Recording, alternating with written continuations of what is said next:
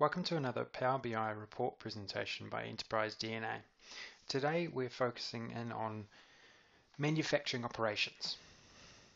The business here is a manufacturer of parts that go into airplane wings, and we're looking at the entire manufacturing processing data for this particular organization. This first page is a summary of our key measures and metrics. We're looking at our monthly intake versus our monthly invoice. We're comparing that to our average last year and for each of those, and also the current budget requirements for the business. We're also looking at the units produced and also factory labels issued.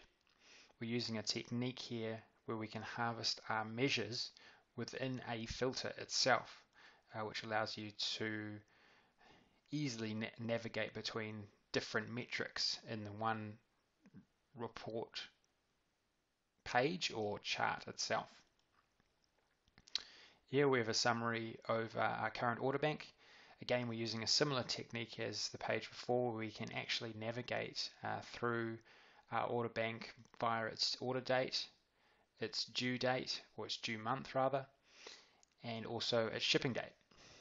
So very easy to look at the current order book here when the orders were done or completed, and then quickly navigate to when are these orders actually shipping out.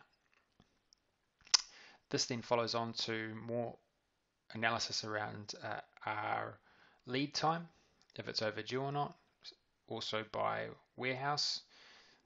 Most manufacturing facilities will be, or a lot of manufacturing facilities will be across many warehouses. So here you can see what the current order bank is for each different area. Then we have it summarized by department, product type, hold status. We dive a bit further into hold status in another page. Here we have more detail about the order bank itself, a breakdown per department.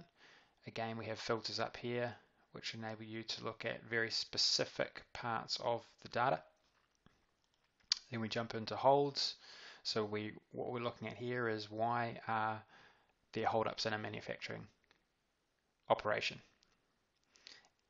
Here we have the reasons why, and we go all the way down to warehouse, group as in global, regional, or wholesale sales. But then we can also look at it from an individual order basis or client basis, so we can see a summarization of the total sales, the units, etc. This way we can manage our clients' expectations around or know which clients are affected by certain reasons for a hold in a particular manufacturing facility or manufacturing process. Then we have overdue. We've segmented or grouped the orders which are overdue, so it's easy to navigate and see which ones are most at risk or where there's going to be high client dissatisfaction. So for instance, we can actually navigate to overdue products which are greater than 50 days overdue, and what that's going to do is give us a summary of what products they are, why are they overdue, and then also we then have it on the actual individual customer at the individual customer level. What we can do is we can say, okay, this one is almost 200 days overdue. That's pretty serious. Why is that? We drill into because of the incorrect material and a customer issue. Here we can get a quick summary of the amount, the units, sales, etc.